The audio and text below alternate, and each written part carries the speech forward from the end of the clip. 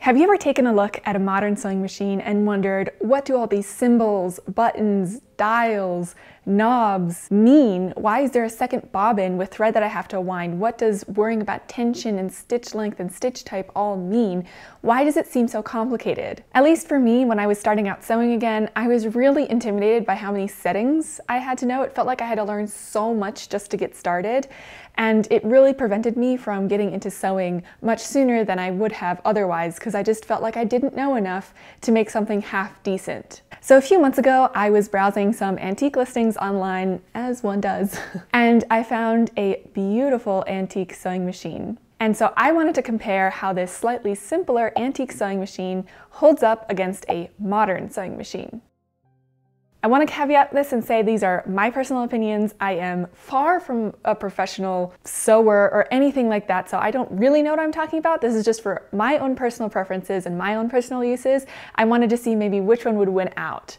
The Brother CE1125 PRW Project Runway Limited Edition Modern Sewing Machine, or my Wilcox & Gibbs Twisted Chain Stitch Sewing Machine from about 1894 or 1895. I have about 12 categories that I'm going to be comparing them on, giving them points in, and I'm very curious to see which one will win at the end.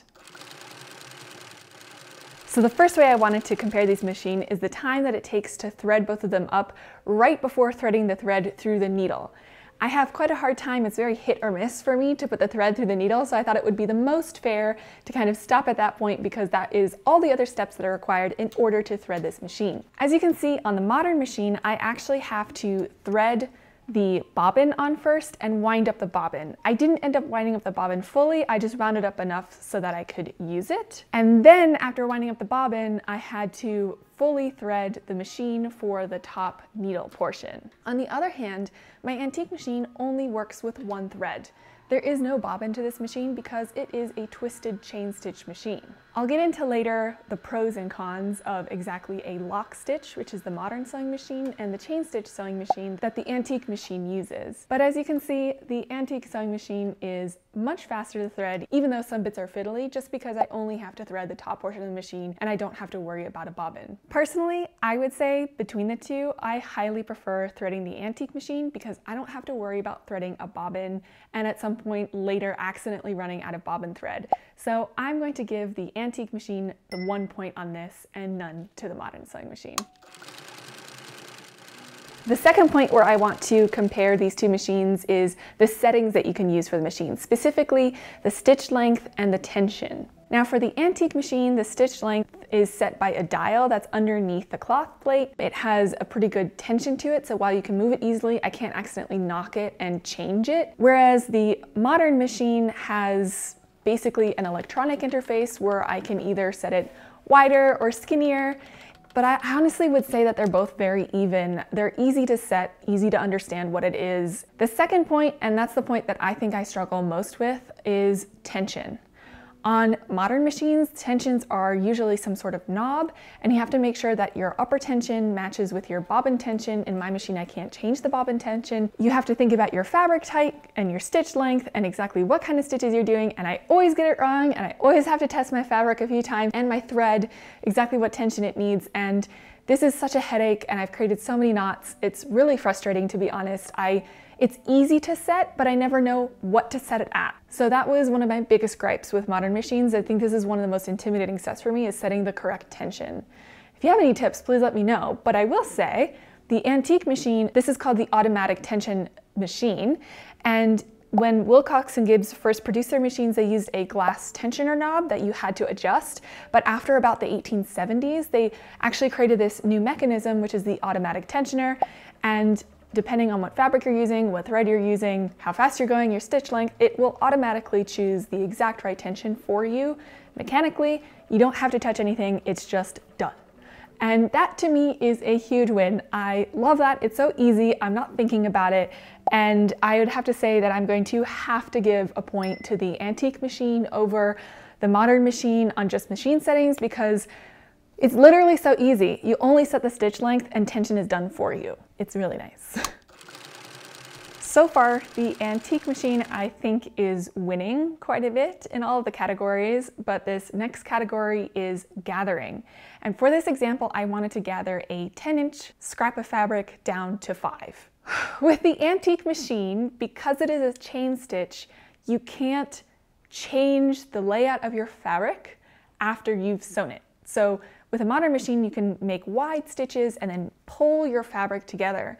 But with chain stitching, that doesn't work. So you have to gather it as you're sewing it, which makes it difficult to gather it exactly to 5 inches. I put on a gathering foot and I held the tension with my finger in order to gather up the fabric. It was a bit uneven in places. I later tried out what's called a ruffling foot, and that makes really, really beautiful even gathers and ruffles.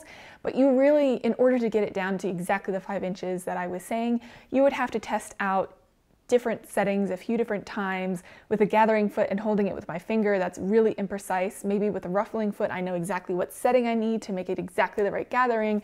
But it's definitely much easier on this modern sewing machine where you just set the stitch length to be extra long. On my machine, I think it's 5 millimeters.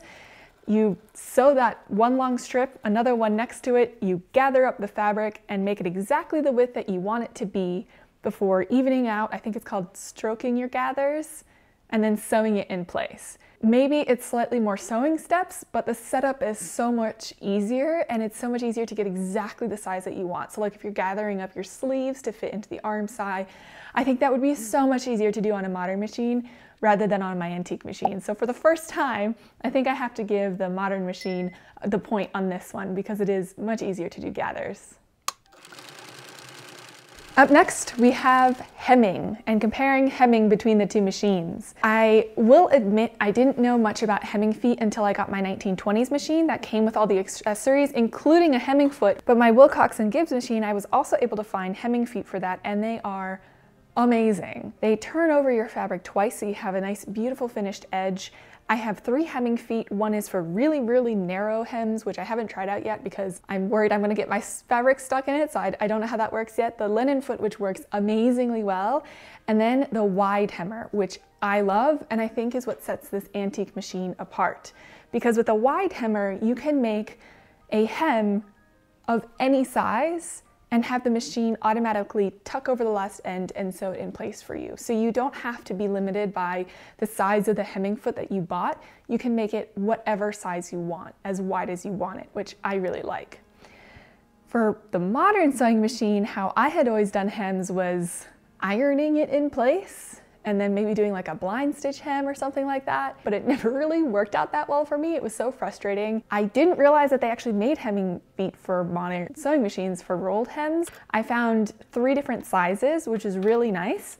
I think that this setup is okay. I think it requires some practice. The antique machine also required a lot of practice with the hemming feet, so I'd say the setup is nearly the same between the two and you need a little bit of practice to get it right, but they work very well. The only thing is on the modern sewing machines, I just couldn't find a wide hemmer. So one where I could set the hem as wide as I wanted it and automatically have it fold over and sew it for me. And I know it's an accessory and not really the sewing machine itself, but because it just doesn't even exist for the modern machine. By the way, if it does, please let me know. I very much want it. But I'm the kind of person who really just kind of likes to do it all together in one step if possible, nice and neat, and that's why I think for hemming, I'm going to have to give the point to the antique machine over the modern machine.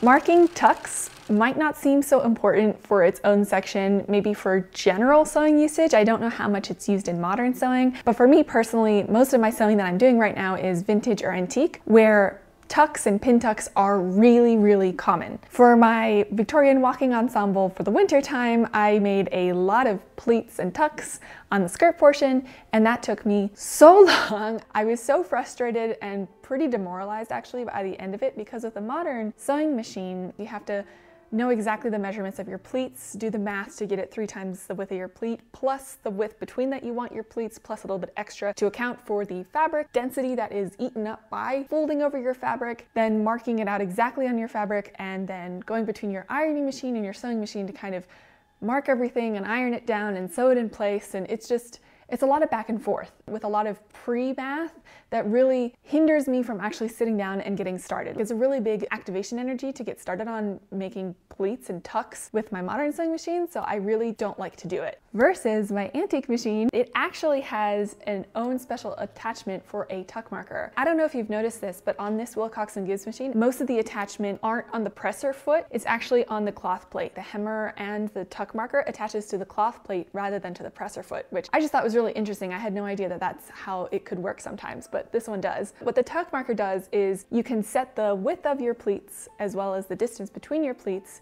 and as you sew one of your tucks, the next one will be marked out and creased on your fabric.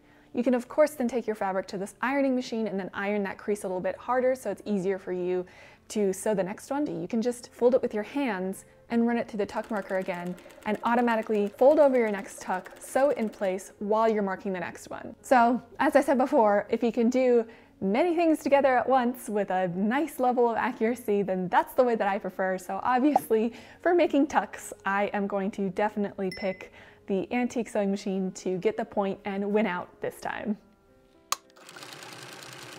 The sixth point of comparison, which is halfway through, stick with me a little bit longer, is the power source for your sewing machines. With modern sewing machines, basically your only option is an electric foot pedal. If there's any other modern sewing machines that don't have that, let me know. I've never seen one, that'd be cool. For my antique Wilcox & Gibbs sewing machine, I decided to rebuild this machine as a treadle-powered machine. I don't need any electricity for this to work, I just need a good rhythm with my feet in order to power this machine. They also make hand crank models, both the UK and the US version of the hand crank models, and there are other electric versions where you have an electric foot pedal, and there's also some 1920s models of other antique machines that actually use a knee pedal rather than a foot pedal. There are many ways to power your machine. I don't really prefer one over the other. I think for the first time, I'm going to have to make this a tie. I think maybe 1 point each because both of them work very well. So I'm happy with both.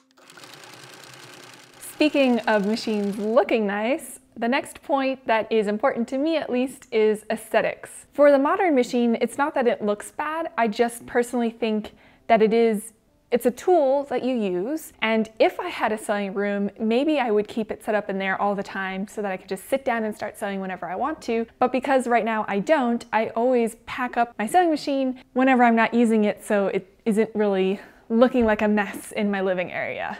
On the other hand, my antique machine from 1895 is gorgeous. I mean, it was meant to be a furniture piece. At the time, it was incredibly expensive for, your average person to buy. So you wanted it to be something that displayed beautifully. I had to restore it back to kind of how it used to look as a treadle machine, and it's not exactly 100% the same way, but the details on the iron legs and the foot pedal, the fact that the machine itself makes a G with the head of it, it's a piece that I love to have sitting out and use. Just walk up, sit down, and start sewing. It makes it so much easier to start sewing and continue sewing on a project, and yeah, I think you'll see that this is going to another point to the antique machine. The antique machine is currently wiping the floor with the new machine.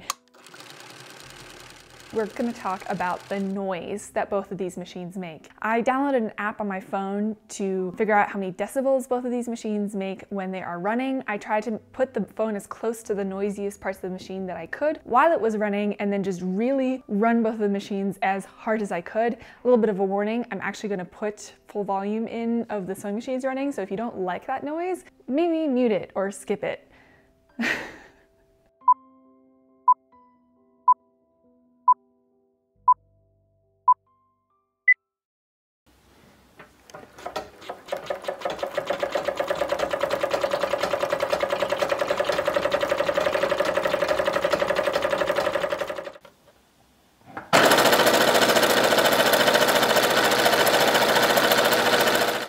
So looking at the decibel readings that I got for both of the machines as they're running, the modern sewing machine has higher peaks. And on top of that, I personally think that the antique sewing machine has a soothing sound when it runs, versus the modern machine is almost jarring in a way. Like, I prefer to listening to the old sewing machine rather than the new one. I think it sounds softer. It's actually kind of a funny point. The Wilcox and Gibbs machines, because of the way that it was made, the fact that it has one thread and no bobbin, and they really paid attention to the moving parts in the sewing machine and softening and dampening the noise.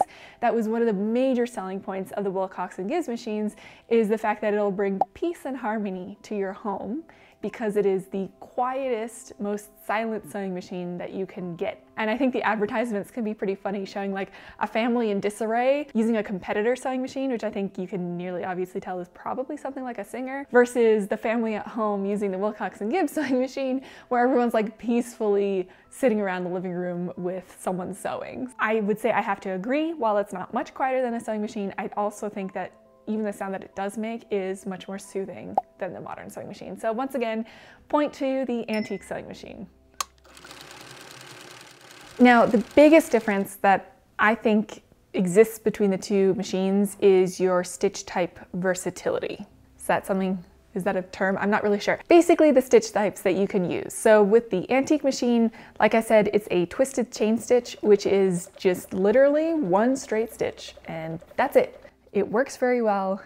On the other hand, it also means that if you want to sew anything that has a lot of stretch to it, you're going to get some problems, because you can only sew a straight line in, for example, stretchy jersey fabric. If you want your fabric to be able to stretch, it won't. And if it does have some stretch tension on it, your threads are most likely going to rip. So it's just not very good at doing different stitch types. It's just very good at one thing. The modern sewing machine, on the other hand, depending on the machine that you get, has a lot of different options. Usually even the lowest tier sewing machines, you will at least have like a straight stitch and a zigzag stitch. My sewing machine has 99 options of stitch types, and I think I've used like maybe 3, so I don't know what the other 96 are for, but it is very useful in maybe some more modern sewing. For example, stretchy jersey fabrics, you can use a stitch that's more appropriate for that. That'll actually allow your fabric to stretch while being attached and your thread to not break, and it still to be a good locked in edge. If you're trying to prevent ends from fraying, for example, you can do a zigzag stitch over those, which is much easier to do with a modern sewing machine and pretty much impossible to do with the antique machine. So I'm gonna have to give the point to the new sewing machines with that, just because the versatility of your stitches is so much better. The next bit is something that I do pretty frequently. I think everyone does pretty frequently when they're sewing, which is how exactly do you lock your stitches in place when you're starting and ending a particular seam. On the Wilcox and Gibbs sewing machine, this is actually kind of really cool. Because of the twisted chain stitch, you actually don't have to backstitch. So yes, this machine can't go backwards, but at the same time it doesn't need to, because you typically only have to go backwards on modern sewing machines to lock your stitches in place. But because of how the twisted chain stitch works, it automatically gets locked into place at the beginning of your row, and then with how you cut your sewing at the end and then pull it through a loop, it automatically is tied off. You don't have to worry about anything.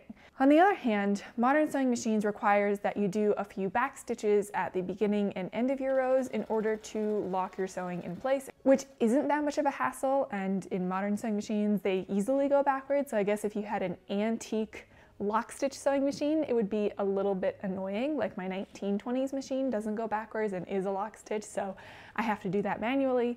But that's not really a headache on either of my machines. I actually prefer the antique machine when it comes to straight locking, because I don't have to remember to go backwards at all. It just is automatically already locked in place. The other thing that's kind of, I don't really know if I should put it in pro or con for both of them. For the chain stitch sewing that the antique machine does, if you undo the knot at the end of your seam, you are able to unravel your seam in like half a second. It comes apart super easily, which is nice if you are like me and often make mistakes in your sewing and need to unpick what you're doing. It is so fast to unpick. On the other hand though, if you accidentally rip a part of your thread, it can mean that your seam can unravel quite easily. So double-edged sword. The modern sewing machine seam that the lock stitch does is harder to unpick. You have to unpick every few stitches because you have to untangle the top and bottom threads, which means that it holds in place better. It's just harder to unpick, which I have to do more often because I make mistakes when I sew, so that annoys me. Antique is better for locking, but modern is better for keeping your seams in place. Antique is better for undoing some seams, but the modern makes sure that your seams don't come apart quite as easily if you make a mistake in locking your stitch. So for me, this is a bit of a toss-up. Let me know if you prefer maybe one over the other, but for me, I'm gonna have to give a point to each because I personally view it as a tie. There's pros and cons to each, and neither of them really win out in my opinion. I just find the antique version of the chain stitch really cool. Now this part, cost, can be a bit of a delicate subject. I can tell you up front that a modern sewing machine that's more of your average sewing machine, not one of those really professional models, is going to be much more affordable than certain antique machines that you can get, especially the antique Wilcox & Gibbs. If you are super lucky and you happen to live near a Facebook Marketplace seller that is within driving distance where you can go pick up a machine for like $150, that's amazing, especially if it ends up actually working. But in reality, it's usually much more expensive to buy these Wilcox & Gibbs machines. For me in particular, I didn't have a way of getting to a place or having something shipped to me that was a fully finished version of a treadle cabinet for my sewing machine. So I had to buy all of those parts separately and then assemble them together after refinishing them in order to get a working machine. Cost-wise and time-wise, it was a lot of effort. I'll put in the final price that I ended up paying for all the components together for this sewing machine. For the Wilcox & Gibbs that I have, it is definitely significantly more than the modern sewing machine. So I would say on price, the modern sewing machine wins by far. If you buy the modern sewing machine from a certain online retailer, you can order a sewing machine today and get it in 2 days from now. I started researching Wilcox & Gibbs sewing machine and the parts 3 or 4 months ago, and I started receiving my parts 2 months ago. And after I was receiving the parts, I then had to refinish some of them because they were in bad shape. I had to fix up others. I wouldn't say it's a negative. I personally loved it. I had such a good time looking at all old diagrams. I looked at patents, but it was a lot of work and it was a lot of time. I did end up documenting the entire process of me refinishing all the different parts for the machines. I tried to strip the legs of all the old paint, making sure, of course, to be super safe. You don't know how many coats of paint were on there or if they contained lead. I did do a lead test to make sure there was no lead and it came back negative, but I still dressed up as if it were the apocalypse, basically, to make sure that I wasn't damaging my lungs, because even dust can be really bad for your lungs if you're inhaling it, even if it doesn't have lead in it. I wasn't able to get it fully to the point where I wanted it, so I ended up spray painting the legs, reassembling everything back together. I tried to find an appropriate top for the sewing machine to sit on, but I couldn't find an original that was in good enough condition for me to use. So I ended up having a solid wood piece custom made as close as possible to the original tabletop, and then I had to do some measurements to figure out exactly what angle to get the treadle belt holes in, and that was nerve-wracking, waiting weeks for a custom piece of wood to come and then drilling holes into it. That was terrifying, but I did it. I wanted some drawers. I couldn't find original Wilcox & Gibbs drawers, so I decided to buy a set of drawers from a different machine, which I can't figure out what it is. So if you know what drawers this machine belongs to, please tell me, because I'm super curious. And then staining and varnishing and all the different steps over a long period of time, which was a lot of fun, but it is a lot of effort. By the way, I have like hours of footage of me restoring and refinishing this sewing machine. I'm gonna put a more detailed video, plus a more detailed video of all the research that I've done on the Wilcox & Gibbs machine, because it's so cool. You can see all the working pieces. I found patents. I found so many interesting things. I'm gonna put all that together in a much more detailed video on my Patreon. If you'd like to see it, go ahead and head over there. So I think in the general sense, I'm gonna have to give the point to the modern sewing machine, because it is just, well, I mean, you click a few buttons and you have it, or you go to the store and you check out and you have your sewing machine if you want it, which is definitely different from an antique sewing machine like the one that I have. Comparing the antique sewing machine to the new sewing machine, while it did end up being close, or at least closer than I thought it would be, the antique sewing machine wins out for me personally. I think it's going to be my main sewing machine from now on, especially because I like to sew antique pieces. So it adds that like extra special touch of making, for example, the 1890s Victorian wrapper on an 1890s machine. How cool is that? What do you guys think? Are there any categories that you would have considered that I didn't, or would you have given points to the other machine where I would have? I am also really interested to hear what you all think. This has been a long time in the making. It's taken me so long to get here. I was actually really nervous to do this just because so much effort has been put into it. But I'm so happy to share it with you all. And I hope that I'll see you again really soon. I am working on my wrap corset next. I did a whole nother renovation setup in order to make that one work, so I can't wait to share that one with you all as well. So yeah, I'll be making an 1890s wrap corset using an 1890s sewing machine, and I can't wait. So I'll see you all again so soon.